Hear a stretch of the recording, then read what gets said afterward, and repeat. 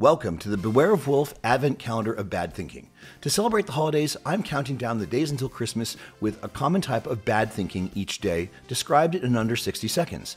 This holiday season, give the gift of good thinking by sharing these videos with your friends. Today is day 20.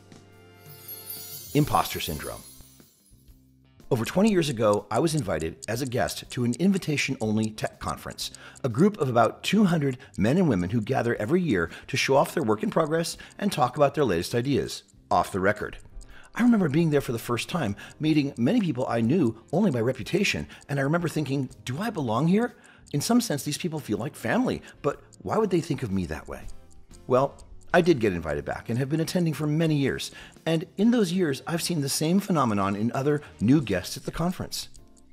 Almost 70% of professionals feel this way at least one point in their career, and it has a name: Impostor Syndrome, a feeling of phoniness in people who believe they are not intelligent, capable, or creative despite evidence of high achievement.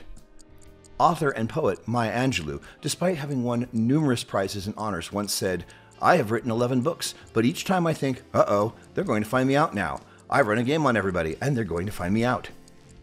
I've come to think of imposter syndrome as a sort of growing pain. If you don't occasionally feel it, you're probably not growing. Happy holidays.